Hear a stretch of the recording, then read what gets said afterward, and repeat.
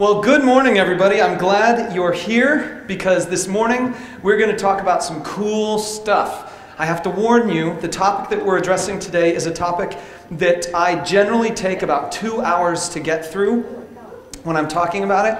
So you're going to be here. No, I'm actually going to get you out fast, but you have to write fast. So in your note sheet, in your bulletin, get out that note sheet, get a pen ready. If you need a pen, I think we might have had them passed out already, but if you need a pen, nudge your neighbor. So get that ready, get ready to write down, because we've got a lot of blanks that we're just kind of going to race through. The first half of it's a little slower, but the second half of it, we just got to kind of, power on through. I wanted to let you know we are in a series of talking about the big questions of life. For those of you who are with us for the first time, you're just visiting us, I want to thank you very much for coming. Later on when we take our offering, you can just put that communication card in the basket and let it go on past you. That's your gift to us. But I wanted to address this issue of just getting you up to speed on what we've been doing. We've been in this series where we're talking about big questions. And at the end of today's message, I'm going to open it up for live question and answer. But rather than having the awkwardness of someone running around the room with like a handheld microphone and stuff, we're going to take advantage of modern technology, and you can text your questions to Jesus99. And if you put them there, it's going to go through the magical airwaves of Google, internet, whatnot, and end up on my iPod right up here. And at the end of the service, I'll be able to answer your questions. I have a few lingering ones from last week, so if no one gets inspired with any questions, I still have some that I'm going to answer, that I'm going to try to address. But you need to make your questions today more compelling than the ones from last week. So, just work really hard. You can also, we have Wi-Fi in this room. It's LCC, so if any of you have a Wi-Fi device and you want to do that, you can send email to questions@LafayetteCC.org. So that's our series, and if you wouldn't mind, let's pray and ask for God to move in our hearts as we look at His Word today. Heavenly Father, I do thank you for giving us your Word and for trusting us with this book.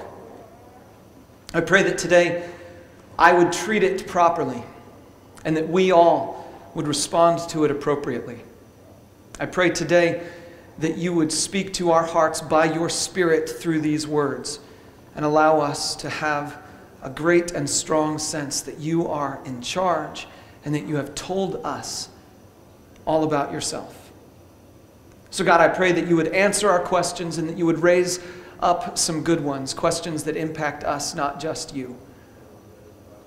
And Father, I ask that you would guard the words I speak and the thoughts in our hearts and make everything holy and acceptable to you.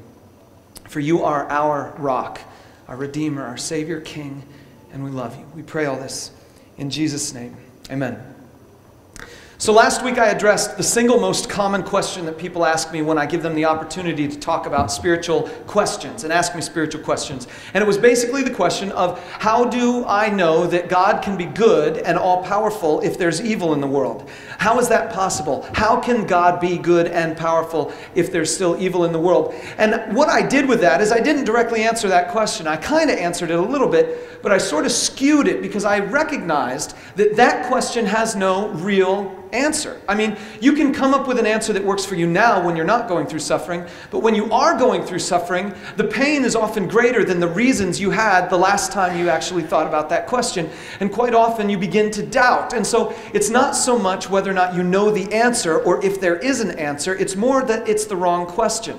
And what I identified last week is that the big questions of life are questions that don't just impact the person who's answering it, as if we're putting God on trial and how He answers will determine how we feel about Him.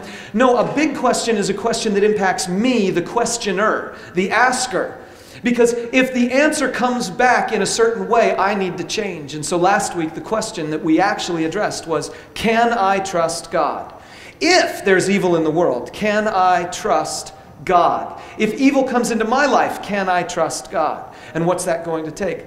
Well, today we're going to deal with the second most important question that people ask me. The second most often question, I will say, the most common question. And it basically is along the lines of this: which religion is right? Or which spiritual authority is right? Or how do I know that God is who he is, or any of these kinds of questions. It's sort of like comparing the different religions in the world. Maybe sometimes even, how do I know the Bible is real? And really, all of these questions hover around the same big question. Because each one of these is touching on a specific issue. To make this plain, last week I addressed the issue of God and the problem of evil, but I addressed it by using the Bible.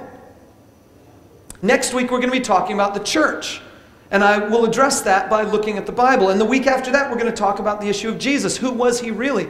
And I'm going to look at that from the perspective of the Bible. What does the Bible have to teach? And so, in other words, the Bible is sort of the thing that links all these things for us, and we have to at some point address whether or not the Bible is for real, and whether or not we can trust the Bible.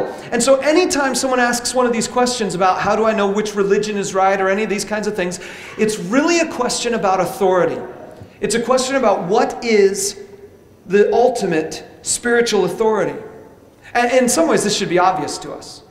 Because if we're talking about questions, the only answers that we care about are answers that come with authority. Right?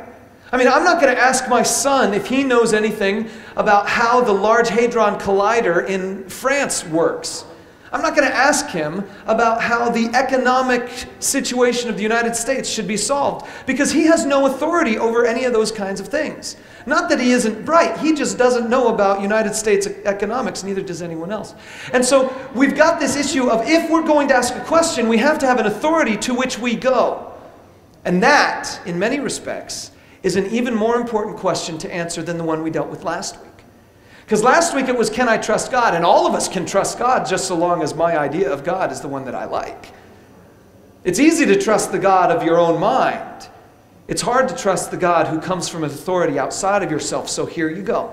The biggest of all big questions is this: what is my spiritual authority?